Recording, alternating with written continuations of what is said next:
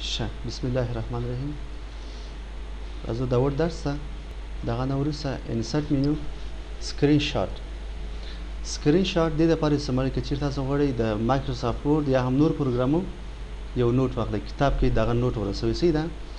د کمانډو تاسو کتابو کې همیشه لیدلی وئ چې مثلا انسرټ کې څومره نور کمانډونه چې راغلی یا هم هایډر کې څومره نور کمانډونه چې دغه تشریح تاسو په کتاب کې درکوي. دې تاسو څنګه کولی شئ عکس واخلئ. صحیح ده. ښه راځو یو بل پروګرام هم باید خلاص شي. دوه وروسته سکرین شاټ فقط کلیک دا بل صفحې عکس یې واخیستل مکمل. اوس نه تاسو غواړئ چې یو مشخص ځای کټ کړئ. صحیح ده. وروسته راځئ سکرین ښه اوس تاسو یو دغه علامه راځئ کوم ساحه تاسو غواړئ اوس دغه کې عکس واخلئ. البته مثلا دا ساحه وي ګورئ دا راغی. اوس تاسو دې ته حرکت نشئ ورکولی. دا هم د پکچر په شکل سره راځي نه. رایټ کلیک دغه نه وروسته ریپټیکس سکویر هر طرف ته کولی شئ اوس موف کړئ مثلا دې طرف ته. او بل تاسو بیا کولی شئ د انسرټ شیپ دا هم د ایرو کیز په واسطه د ایرو په واسطه مثلا دا شکل وي کولی شئ هر یو جلا جلا تشریح کړئ. مثلا پکچر دا هم کولی شئ خط ولیکئ. This is picture command. صحیح ده. همداسې نور مثلا بیا راځئ انسرټ ته شیپس کولی شئ بل شی هم تشریح کړئ بل کمی شیپس وي.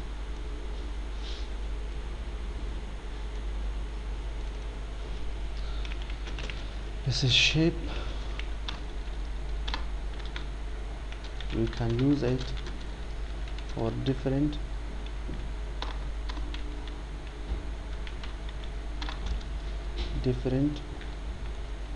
purposes.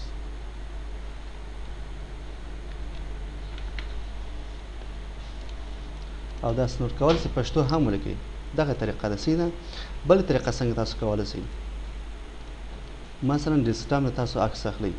بل طریقه په کیبورډ کې بل بټن دی راسته طرف ته پرنټ سکرین بټن هغه تاسو پریس کوئ دې ځای نه پرنټ سکرین ما اوس پریس کړئ. دغه نه وروسته تاسو باید پینټ خلاص کړئ. پینټ کنټرول وي دا ټول د ډیسکټاپ عکس واخیستل شو. تاسو اوس کولی شئ مشخص ځای دې ځای نه کټ کړئ. اول سلیکشن مثلا دا یو ټریش تاسو غواړئ تشریح کړئ. صحیح ده. کلیک اوس خو پاتې شو بیا راسئ هوم ته دې ځای نه کراپ سیو اس جی پی جی پکچر دا هم ډیسکټاپ کولی شئ یو نوم ورکړئ دې ځای نه سیو. ښه همداسې کولی شئ د انسرټ پکچر د لارې هغه عکس بیا راولئ ځکه د پکچر په شکل سره هغه ثبتېږي. دا هم ټریش ونم. صحیح ده. انسرټ اوس هم حرکت نه کوي. تاسو څه کوئ ریپټیکس سکویر هر طرف ته کولی شئ حرکت ورکړئ. وروسته کولی شئ دې په اړه تاسو تشریحات هم ولیکئ. This is trash او داسې نور یا باندې پوه شئ تاسو کوم مشکل خبر نه وي. وروسته انسرټ سکرین شاټ دا هم بل صفحه مخکنۍ صفحې عکس واخیستل. اوس کولی شئ تاسو مکمل یو صفحه تشریح کړئ. پښتو خط هم لیکلی شئ دری خط هم لیکلی شئ او انګلیسي خط هم لیکلی شئ. انسرټ دا هم شیپس دا نور مختلف شکلونه دي چې څخه کولی شئ استفاده وکړئ.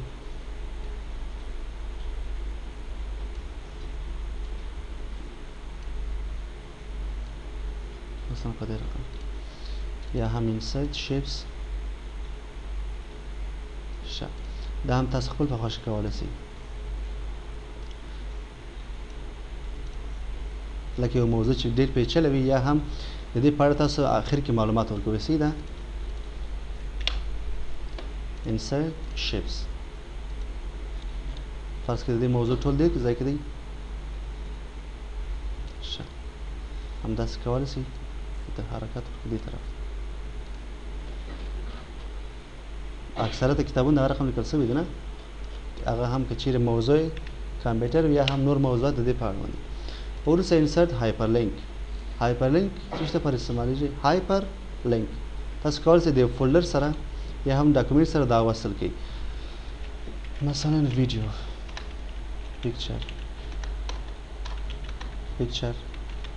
documents همداسې نور.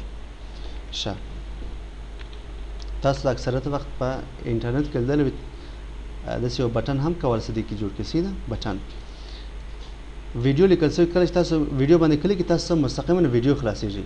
تاسو څنګه کولی شئ اوس لینک ورکړئ؟ دا انتخابوي دې ځای نه وروسته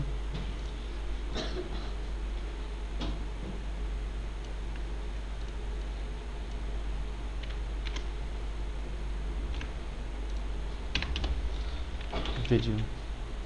ښه دا انتخابوي دغه نه وروسته او د هایپرلینک شارټکټ کنټرول کې ده صحیح ده یا هم کنټرول کې بلې وم. هایپرلینک هغه هم راځي. اوس تاسو کولی شئ لیسن دې ځای یو ویډیو پیدا کړئ. ویډیو صادق دغه نه وروسته ویډیو نشته که څنګه؟ ښه خیر یا هم ډیسکټاپ. فرض کړه دا ویډیو دی، تاسو غواړئ دې سره وصل کړئ. وروسته سکرین ټیپ کې هم کولی شئ this is my video او دا سکرین ټیپ کې نور معلومات هم لیکلی شئ. اوکې او دا هم پیکچرز انتخاب کړئ. کنټرول کې کولی شئ دې ځای نه پیکچر انتخاب کړئ. صادق وروسته my picture fix او دلته هم کولی شئ these are pictures very important او داسې نور هم معلومات لیکلی شئ. وروسته اوکې دا هم ډاکومنټ کنټرول کې کولی شئ یو ډاکومنټ سره وصل کړئ. صحیح ده یا هم تاسو سره یو فولډر دی چې هغه کې ټول ډاکومنټ دی. ډاکومنټ یعنې دغه هغه پروګرامونه یا هم هغه فایلونه تاسو ثبت کړي، هغه که چیرې اکسل وي که چیرې وورډ وي. فرض کړئ ISO کې ستاسو فایلونه شته او دې کې هم کولی شئ سکرین ټیپ ورکړئ. وروسته اوکې اوس ګورئ تاسو کرسر فقط ودروئ، تاسو څه وایئ this is my video. سکرین ټیپ کې ما ورکړی و نه، یو اضافي تشریحات تاسو درکړي، فقط یو کلیک یس تاسو هغه فولډر خلاصوئ. وروسته pictures these are the pictures very important. تاسو نور مسیج هم ورته لیکلی شئ. اوکې یس تاسو هغه عکسونه خلاصوئ چې هر څومره عکسونه دې کې وي.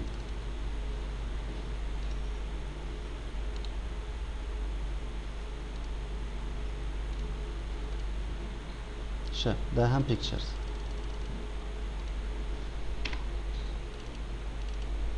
صحیح ده هغه فولډر تاسو خلاصوئ کوم چې عکسونه وو او اسانه اشاره دغه نه وروسته او ډاکومنټس کې ما کوم دغه نه ورکړي، کوم سکرین ټیپ ما نه ورکړي نه، فقط یو کلیک یس تاسو هغه ډاکومنټ خلاصیږي یا هم هغه فولډر چې په هغه کې ډاکومنټ شته. ښه وروسته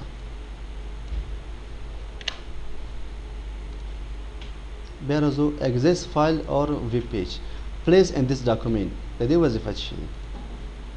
تاسو فرض کړئ یو کتاب جوړوئ چې هغه 100 صفحې لري. 100 صفحې لري. ښه کنټرول انټر لومړۍ صفحې باید تاسو د فهرست لپاره پرېږدئ. صحیح ده همیشه کتابونه تاسو چې وینئ په اول صفحې کې فهرست دی. صحیح فهرست هسې او نه د کتاب هغه څومره محتویات څومره عنوانونه چې هغه په اول صفحې کې یا دوم صفحې کې درې صفحې کې فهرست ده. تاسو څنګه کولی شئ یو کتاب جوړ کړئ؟ مثلا یو مثال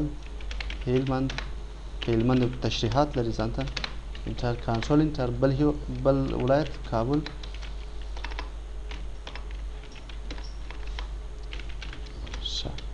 دا هم تشریحات لري. فرض کړئ دا ټوله تشریح دی. یا هم بل هرات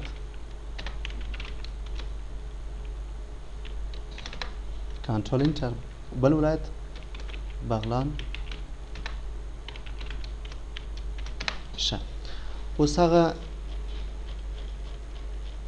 البته ټول عنوانونه ټول عنوانونه تاسو باید اوله هیډینګ کې سیده د هیډینګ شارټکټ کنټرول الټ 1 دی دا هم بل عنوان دې ځای نه هم کولی شئ هوم منیو هیډینګ 1 انتخاب کړئ کولی شئ شارټکټ نه هم استفاده کنټرول الټ 1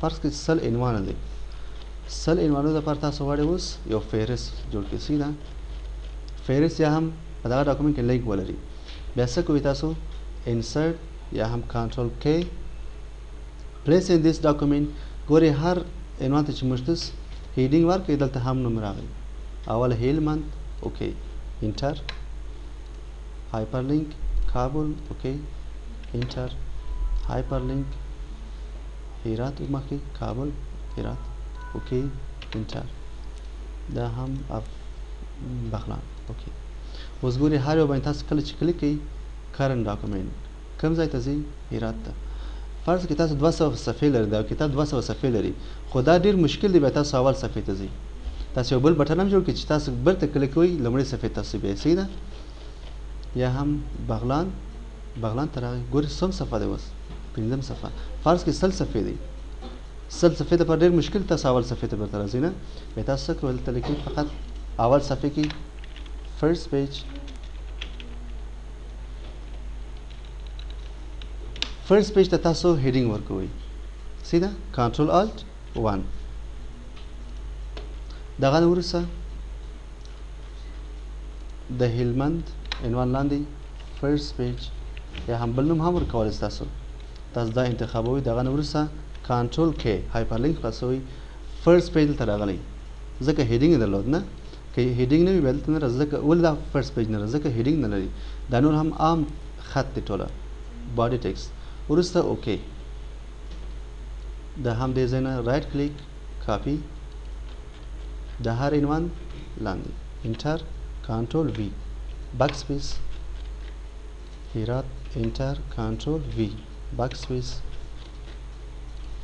بغلان کنټرول وی بک سپیس همداسې فکر کړئ تاسو فرض کړئ 100 صفحې دي 100 عنوان هم ټول دغسې کوئ سیده اوس ګورئ تاسو دا هم البته دې ته فهرست موږ بیا فهرست په ریفرنس کې مکمل وایو دا فقط لینک دی په دغه صفحه کله چې بیا چاپ سو بیا لینک نه لري نو لینک خو نه لري هغه هارد کاپي سو اوس که چیرې تاسو غواړئ بغلان محتویات ونه فقط کلیک بغلان ته راغی فرست پیج کوم صفحې ته راځئ اول صفحې ته یا هم بغلان فرست پیج یا هم کابل فرست پیج هرات فرست پیج اول صفحې ته راځئ سیده وروسته ښه د دې نور موضوعات هم پاتې دي ښه درس دلته پس پاتې دی هغه باقی مانده درسونه بل ورځ